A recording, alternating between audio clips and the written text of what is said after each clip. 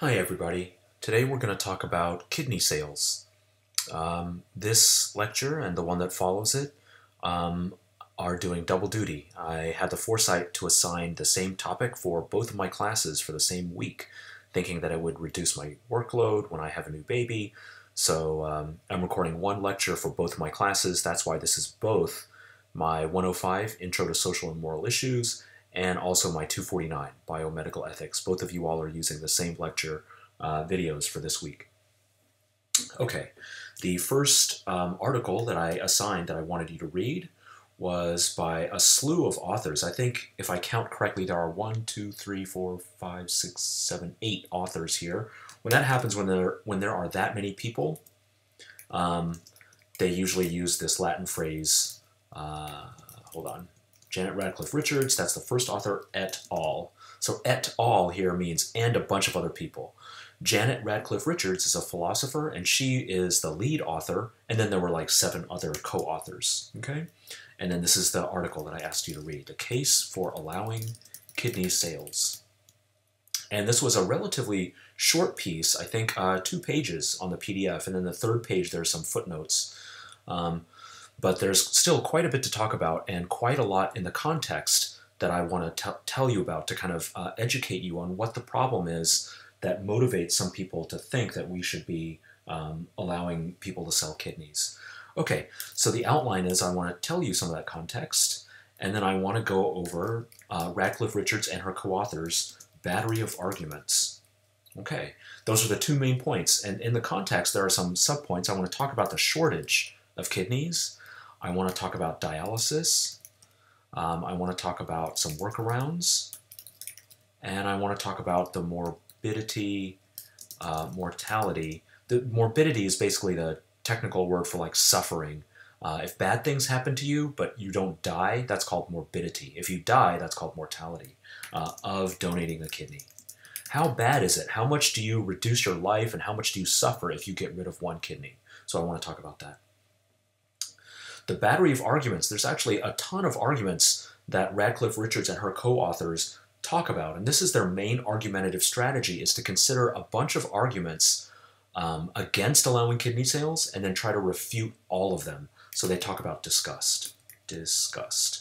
They talk about, maybe I should, instead of having like 8 different bullet points that'll make the slide really tiny, I'm going to just put it all on one line right here, okay? So disgust is one, harm and paternalism is another, autonomy, exploitation, let's see what else, I gotta scroll down, altruism, and consequences. Okay, so they will talk about objections from each of these categories and they will try to refute those objections. Okay, let's talk a little bit about context and let's talk about the shortage, the organ shortage. Well, maybe the first thing I want to show you is this slide that I've pre-prepared. I usually don't like to pre-prepare slides, but for something like this, a picture, I guess, is worth 1,000 words. This slide shows you, this image shows you how many people are on the waiting list for organs. Okay, this is not kidneys, this is all organs, okay? And then how many people, how many transplants happen, and then how many donors there are. Okay? The reason there are more transplants here in blue than there are donors here in yellow is because, of course, every donor, not every donor, but many donors can donate more than one organ. So you have, more than twice as many transplants as there are donors. Okay? But the people on the waiting list for organs just keeps growing, and the gap between the waiting list and how many organs we can transplant also keeps growing. Although recently there's some maybe cause for optimism. I'm not sure what's going on here in the last couple of years. There's been this dip. I would love to see whether this continues, but this is the most recent data I could find from 2017.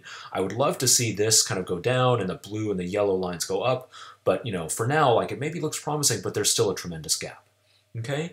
And that's true not just for kidneys, but for all other organs. It turns out, though, that kidneys are by far the most commonly transplanted organ in the world today. Unless you count something like blood. If you count blood as an organ, then yeah, that gets transplanted a lot. Okay, let me give you some statistics then. Let's see. So I'll go back to this slide. I'll go back one to the shortage. In January 2019, I saw an article from January 2019 that had the following numbers.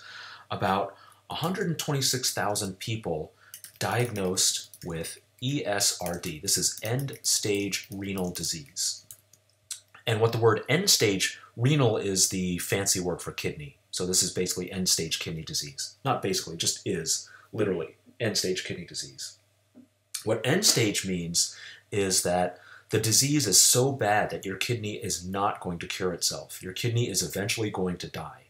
So anything before end stage, there's hope for recovery. But once you enter end stage, what that means is there's no more hope for recovery of that organ. The organ is gone and never coming back. Okay, so there are 126,000 people diagnosed with ESRD every year.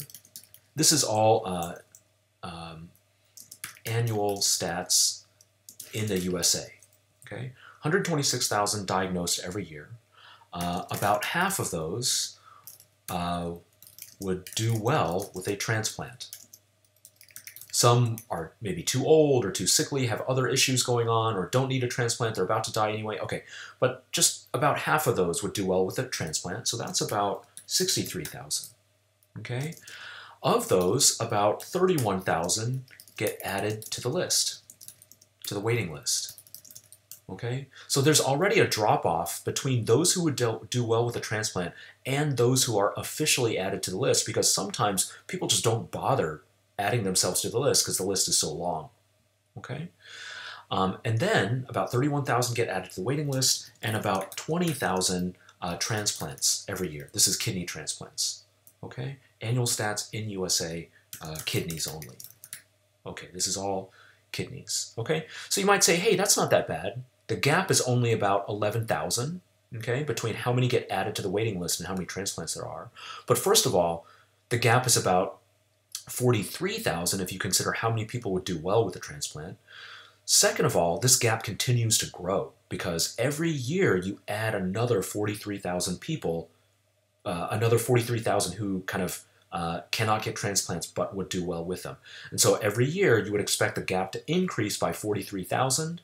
Okay, there's one fact that would bring that gap down, and does in fact bring that gap down every year. So the gap is not actually growing by 43,000 every year. The gap grows by less than that, and that's because people die on the waiting list. So you would expect a gap of 43,000 every year, but because many people die, the gap grows, but it doesn't grow quite that fast. Okay. Of the 20,000 transplants, 6,000 are from living donors. And living kidneys tend to do better. Transplants from living kidneys tend to do better than transplants, what they call cadaveric transplants, from people who have just died. Okay? So these living donor kidney transplants, they tend to typically add about 12 to 20 years of life. They're not perfect. They don't give you a fully new, lease on life, but they do add substantially to your life. If you've ever been deathly ill, or if anyone you know has ever been deathly ill, you don't scoff at another 12 to 20 years. You don't say, oh man, I wish you could live forever. No, like 12 to 20 years has a tremendous value, even if it's not like a perfect cure, that you just go back to being completely healthy again.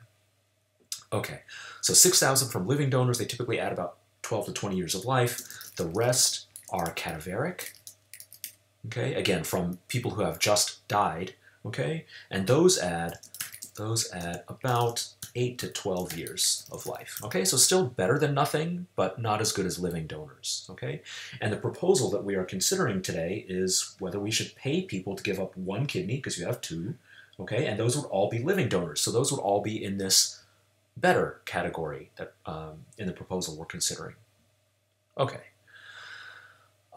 Let's see. Oh, another point about how rare donors are, okay? Only about half of us in this country are registered as donors. This is something you can do whenever you renew your driver's license. You just check that box that says that you want to be a donor.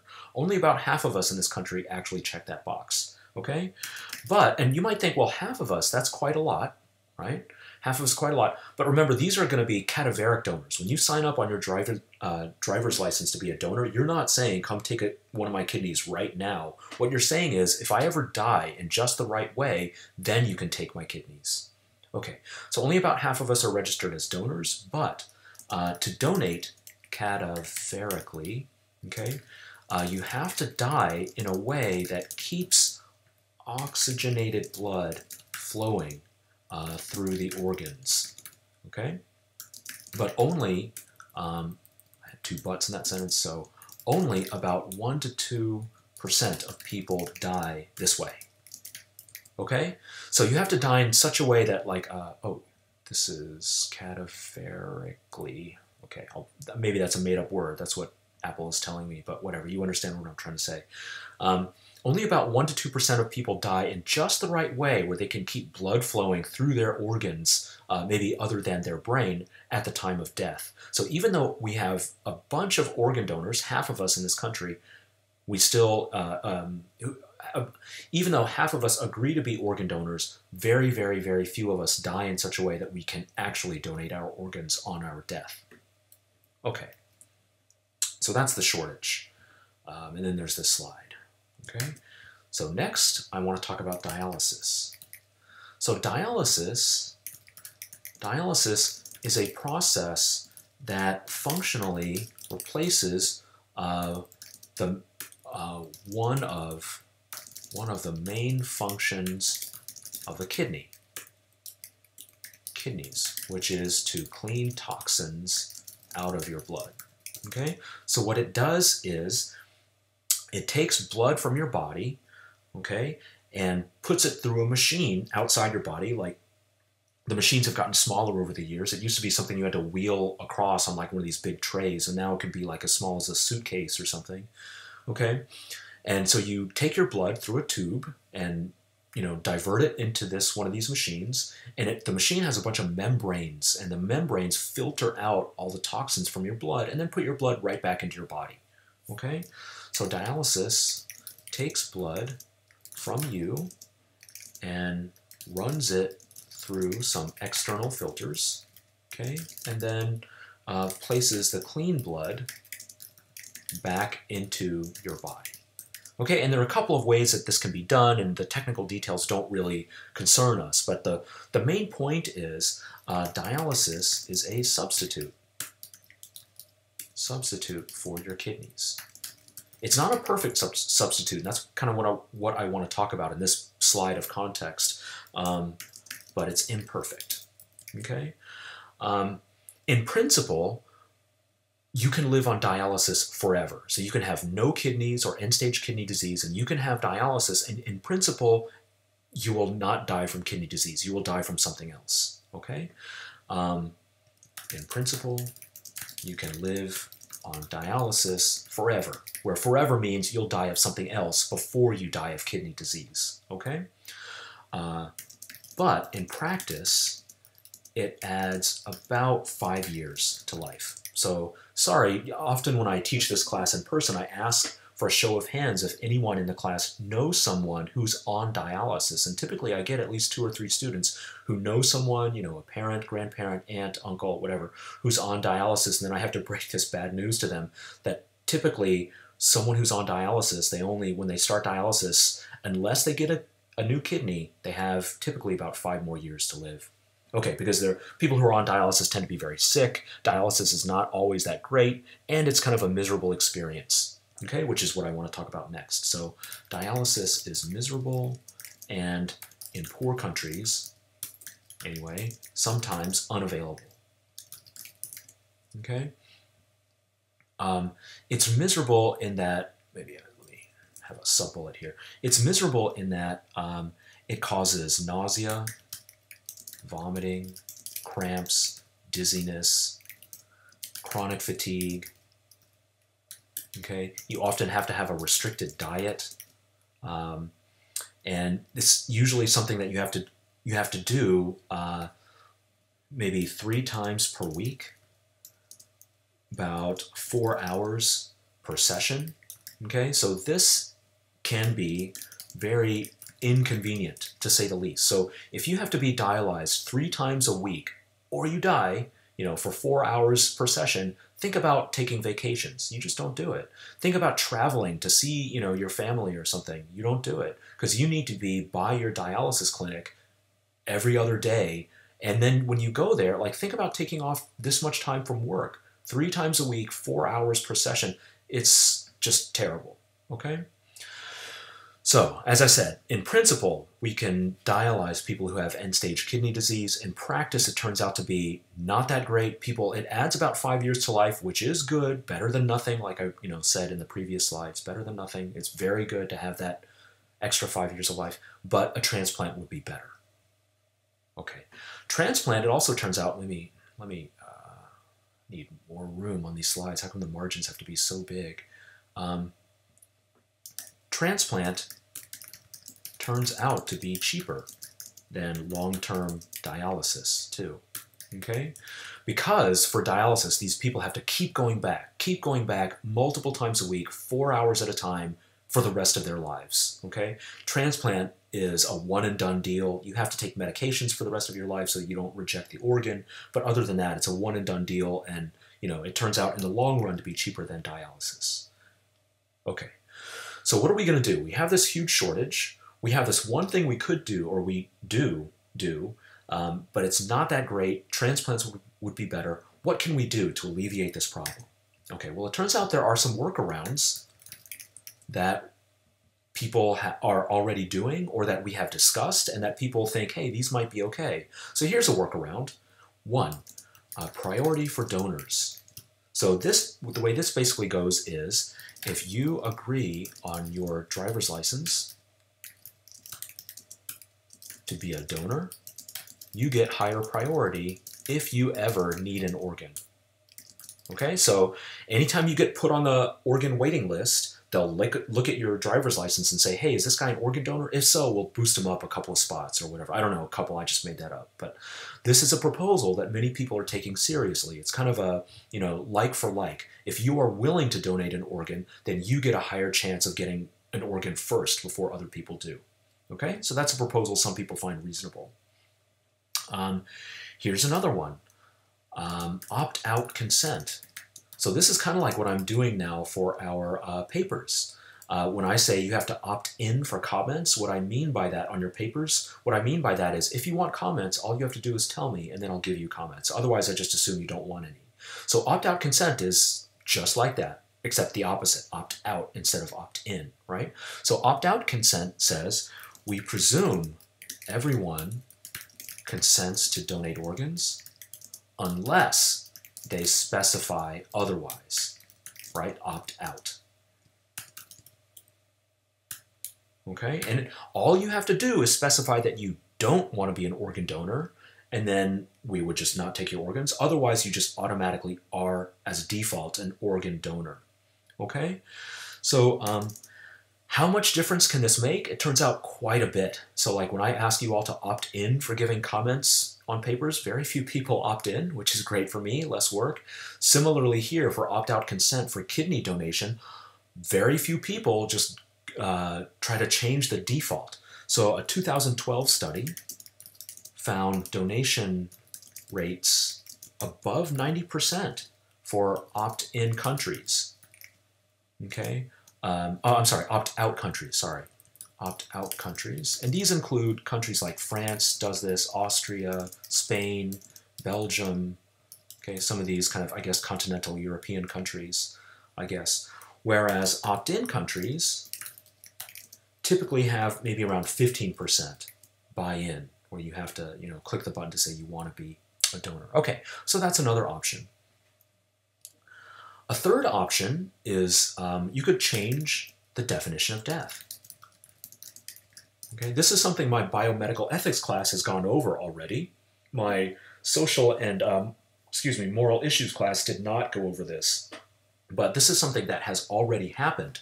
We have changed the definition of death from kind of cardiac, from heart and lungs, to a brain-centered definition of death. And that has freed up a bunch of organs from people whose heart and lungs continue to work, but whose brain no longer works. So now we classify these people as dead, and we can take their organs sooner than if we had to wait for their heart and lungs to stop.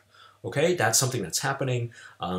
If you think that sounds kind of horrible and unethical, I encourage you to go look at the slides from, or listen to the video lecture from that week in Biomedical Ethics. I think even the people in my social and moral issues class can access those videos on YouTube. So if you're interested in that, you can go to my YouTube site and look at the videos for the definition of death. Okay, that's another thing we can do.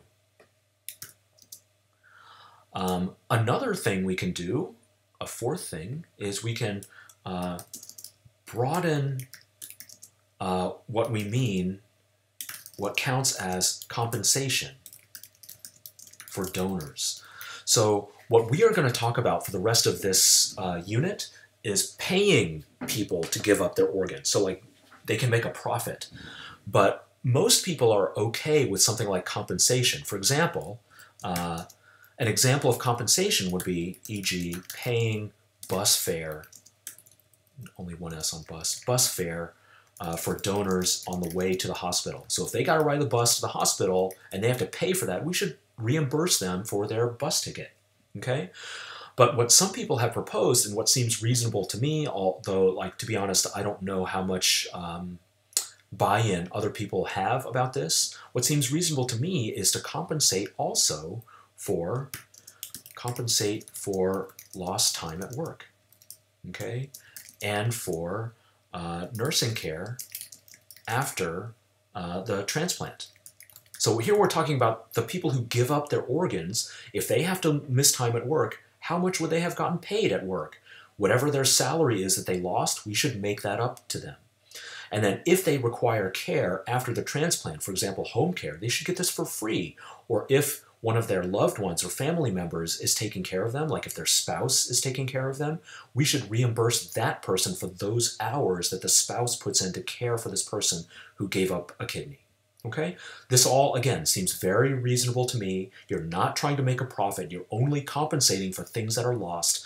And yet still, this is like a proposal that is being considered, but I don't think it has been enacted anywhere yet. Okay. There's one other workaround that I want to talk about, and maybe I'll try to talk about it on a different slide, and that is donation chains. Okay? See next slide. Actually, I'm going to pause and see if I can find a picture of this online, because usually when I discuss this in class, I draw a picture on the board because it's just so much easier. So I'm going to pause and see if there's a photo, an image of this that I can just paste into the slideshow. Okay.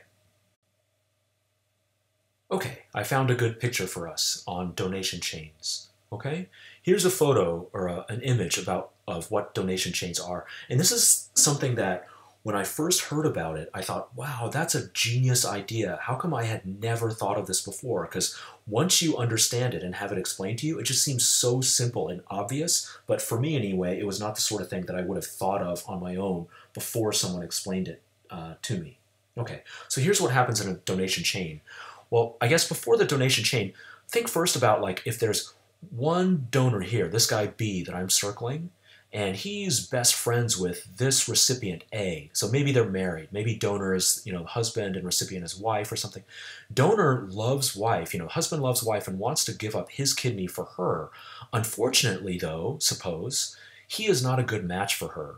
That's too bad, because he doesn't want to give up his kidney to anyone else, say this other random guy in tan here, in brown here. He only wants to give up his kidney for his wife, right? Well, here's what can happen. If you have a lot of people like that who are willing to be kind of paired donor pairs between, husband and wife, son and, father, or whatever, okay? If you have a bunch of people like that, what you can try to do is to set up a chain so that if each pair is not compatible, like this one is not compatible here, this pair is not compatible, this one is not compatible here, what you can instead do is have one person donate to the one you want to give to, and then have you give to someone else, and then have the person who's paired with that one to give to someone else, and you can continue on this chain, okay? Now that I see this, I see that they are using compatibility. They're using, I think, blood type, type B, type A, type O, and so on, right? So you can make these chains based on blood type so that you maximize the number of people who get a kidney. If you only had to rely on targeted donations, like I want to donate only to my wife, you want to donate only to your mother, but I'm not a good match for my wife. You're not a good match for your mother, okay? If we only relied on targeted pairs, we might have 0 donations. But if we allow this kind of mixing and matching to say, okay, you want to donate for your mother, I want to donate for my wife, but I'm a perfect match for your mother, you're a perfect match for my wife. Why don't we just swap? I donate to your mother, you donate to my wife, we get 2 transplants instead of 0. Okay? What a donation chain does is they try to have as many links in that chain, not just 2, but as many links as possible. What I've heard I heard this a couple of years ago, the biggest chain that they have coordinated is like 10 pairs of donations. And think about the logistics of this, because these people have to be kind of simultaneously or pretty close to simultaneously giving up their kidney and waiting for the next one and so on. Okay, anyway, it's a pretty cool idea. Donation chains. Okay. What about the risk of donating now? Okay, so you might think, hey, if I give up my kidney, does that shorten my life? Does it make my life worse off somehow? Am I no longer able to like run marathons or go to work if I have only 1 kidney? Because remember, we have 2. Okay, turns out giving up a kidney has very little effect on your life. Maybe some, but not very much. Okay, and here's some of the data that that I saw on this. So here's a 2001 study with a lot of people in it. Okay, and it showed the following: risk of death in the first 90 days was 3.1 per 10,000 compared to 3.1 per 10,000 donors, kidney donors. So for every 10,000 people who donated a kidney, 3.1 of them died within the first 90 days, okay? And they compared that to a control of 0.4 people out of 10,000 control, okay? And so this is a big jump, okay? And they call this, within the first 90 days, surgical mortality. Okay, so what they meant by this is if you die within the first 90 days of your surgery, we're just going to lump all those together and say you died because of some complication in the surgery. All right, and what they found, not surprisingly, was if you undergo a surgery, you have general anesthesia, you are at risk of some kind of death. Death from infection, from anesthesia going wrong, not enough oxygen to the brain, anything like that, okay? So there is an increased risk of death just from surgery alone, 3.1 per 10,000 compared to 0.4 per 10,000. The control was people who were matched for like age and health, but who did not have a surgery, okay? So there is a risk of death just from surgery. But now what about risk of death in 1 year? And they called this not surgical mortality, but like, kidney donation mortality. So this is, they called like the mortality from only having 1 kidney rather than the mortality from undergoing an operation, okay? So here, the numbers were a little bit closer, okay? Not perfectly close together. No, they're not identical, but they're a little bit closer together. Okay, 6.5 per 10,000 for donors compared to, what was it, 4.6 per 10,000 controls. Okay? So within 1 year, the people who donated, every 10,000 people who donated, you would expect 6.5 of them to be dead within 1 year. And then if you took 10,000 other people who didn't give up a kidney but were matched for like health and age and so on, only 4.6 of those 10,000 would die. So there's still an elevated risk of death, but it's not that much. It's pretty small. Okay, so there is some risk of donating, but it's not the end of the world. You can get by with just 1 kidney. All right, now I want to talk about the Radcliffe-Richards articles, okay? So I want to talk about the battery of arguments that Radcliffe-Richards and her co-authors discuss. Okay, the first one is disgust, okay? So some people say the thought of selling kidneys is revolting, disgusting, okay? Radcliffe-Richards and her co-authors, they respond, the feeling of disgust is not enough when lives are on the line, okay? It's not enough just to say, ooh, that feels gross to me, when people are literally dying because there are not enough kidneys to go around, okay? All right, next up. Some of these we're going to go through pretty quickly. Harm and paternalism. Okay? Now, paternalism is forcing people to do things for their own good. Examples include seatbelt laws, helmet laws, that, in other words, laws that require you to wear a seatbelt, laws that require you to wear a helmet. Drug laws can be interpreted this way. Drugs are really dangerous. Drugs are bad, okay? And yeah, so we have laws prohibiting you from taking drugs for your own sake, for your benefit. Okay, so the idea behind this objection is, the objection goes, giving up a kidney harms you, so we should forbid you from selling your kidney. Okay, well, here's what Radcliffe-Richards and her co-authors have to say about that. They say, first, vendors, they call these vendors instead of donors because they're vending, they're selling their kidney rather than donating, which is free, okay? They say vendors want to sell, so forbidding sales harms them even more, okay?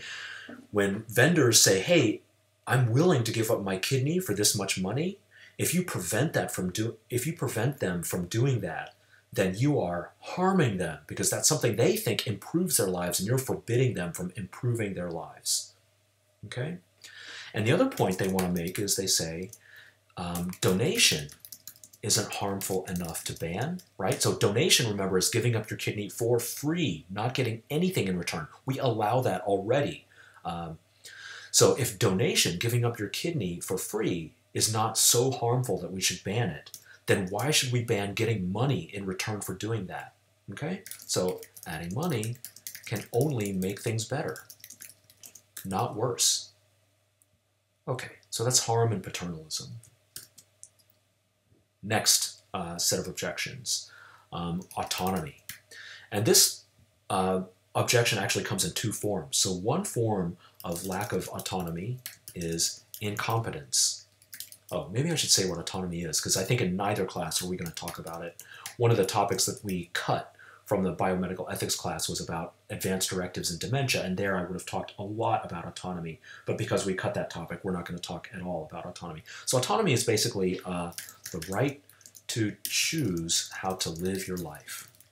Okay, just making choices about like what career, you want, who you get to marry, what kind of lifestyle you want, even small things like what meals you want to eat, what you want to do with your free time, what kind of music to listen to. This is all autonomy, okay? The right to choose these things, okay?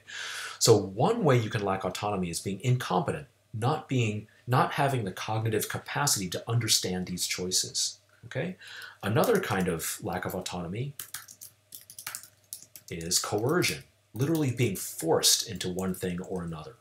Okay, so there are objections along both lines. So some people say vendors are often incompetent. They don't understand what they're getting into. Okay? And another problem, another potential problem anyway, is vendors are so desperate they have no real alternatives. If they are considering selling their kidneys, then their lives must be so desperate that they have no genuine alternatives to that, so they're forced into it. Okay, these are the two objections that Radcliffe-Richards and her co-authors want to consider. Okay, so for incompetence, we say, Radcliffe-Richards et al., we should educate rather than ban. Okay? So there are a lot of decisions, including medical decisions, where most people are incompetent. And we don't say that, therefore, no one is allowed to make medical decisions for themselves. What we do is we just educate those people. Now, you might say, hey, sometimes education doesn't work. Sometimes people are just too dumb. They can never figure things out. In that case, even if we can't, or even if education doesn't work, we can assign guardians, they say. Okay? So an example, I was going to say analogy. It's not really an analogy, but it's another example of that. Think of how we treat children, okay, for medical care. So you can try to explain things to kids, but they're too stupid. They're not always going to understand what's going on with their health care. But we have guardians for them. They're parents who decide on their behalf what to do in their best interest. So Radcliffe-Richards and her co-authors, they say we should do the same thing for kidneys. If people just cannot understand, we can assign them guardians who make decisions on their behalf in their best interest. Okay. What about coercion? Okay, here, Radcliffe-Richards and her co-authors, they say forbidding kidney sales makes the range of choices even narrower. Okay, so this complaint about coercion basically says these people who are so desperate to sell their kidneys, they don't have a lot of options about what to do. Okay, if they are even considering selling a kidney, that means their range of options is very limited. Radcliffe-Richards and her co-authors, they reply, true, that's very true, but if you take away one of those options, then you are making their range of choices even more limited. So they may resort to things that are even more desperate than selling a kidney. Okay, so that's autonomy. Next, exploitation. This is something we've talked about before. I think we talked about it before in my biomedical ethics class, and we did not talk about this before for my social and moral philosophy class. Okay, but exploitation, here the worry is vendors are vulnerable to being underpaid and cheated, okay? Okay, Radcliffe-Richards and her co-authors, they say the right response is regulation, not banning, okay? Because if you think about this idea of exploitation, exploitation is possible in lots of different areas. It's possible for like people who make your iPhone, people who make your Nike sneakers, people who, you know, pick your coffee beans. Exploitation is possible in all these areas, but it doesn't mean that we ban iPhones, ban shoes, ban coffee. What it means is we need to regulate these industries so that people are treated properly. Okay? Let's see. What else did I want to say? Oh, there are further objections you could make in this vein. You could say like, you know, but no regulatory system is perfect. And then their response to that is, okay, exploitation is worse when kidney sales are illegal. So if they're legal, at least we can make them or regulate them so that they will be safe. Whereas if they are illegal, then we cannot regulate them at all, and then things will be even worse. Okay? And then the last version of this exploitation objection is that it's unfair that the rich have privileges, you know, aka the organs, literally, that the poor cannot get. Okay? So it's unfair that that you can pay for organs and only rich people will get organs. Okay? So their response, first of all, they say this applies to many other things, like cars, computers, but also including medical care. Okay? And further, you know, so even if you are in favor of something like, you know, healthcare for all, most people, when they think of healthcare for all, they don't think that it would be appropriate to get rid of boutique medicine for the people who have the money to pay for it. I mean, it's one thing to say everyone deserves some decent standard of healthcare. It's another thing to say, and furthermore, no one should be allowed to access anything other than this basic, decent minimum standard. If you want better than that, you're not allowed to pay to get it. You are forbidden from getting better than anyone else, okay? Very few people are okay with that. Okay, the second point they want to make is all the purchasing could be done by a central organization like a government, okay, for fair distribution. So here, for fair distribution, so here the idea is you don't have to necessarily have the rich people who are bidding up the price, jacking up the price on organs. What you could do instead is the people who want to sell their organs, they sell the organs to the government, to the United States government, and then the government gives them out for free to anyone who needs them based on the waiting list, okay? So it's money for the government, and the government distributes them. So it wouldn't be unfair that the rich get organs, but it would still, you would get all the benefits of kind of incentivizing people to give up organs when we need a lot of them. Okay, so that's exploitation. Altruism, next. I don't want to spend too much time on this one because this objection never struck me as very plausible. But the objection goes basically like this. People giving up kidneys should do so for altruistic, I'll say, put it this way, do so on altruistic motives, never selfish motives. So altruistic means like thinking of other people. So the objection goes, whenever people give up kidneys, they should be thinking of the benefit of others, never thinking about doing well for themselves. Okay? So Radcliffe-Richards and her co-authors, they say, organ selling can also be altruistic. For example, selling your kidney to pay for your daughter's surgery. Okay? If you do that, then your motive is not to help yourself, it's to help your daughter. Okay? That's one point they make. And then the other point they make is, they say, why? Why should we require that people who give up their kidneys do it only with altruistic motives, never for any selfish reason? Okay? No one thinks that, in general, useful actions have to be altruistic. So no one thinks, for example, that like doctors should be required never to get a salary. They should only practice medicine for free. That would be absurd, right? So we all think it's okay for doctors to make money and in fact make a profit, to get rich from practicing medicine. Okay, the same should apply to giving up kidneys.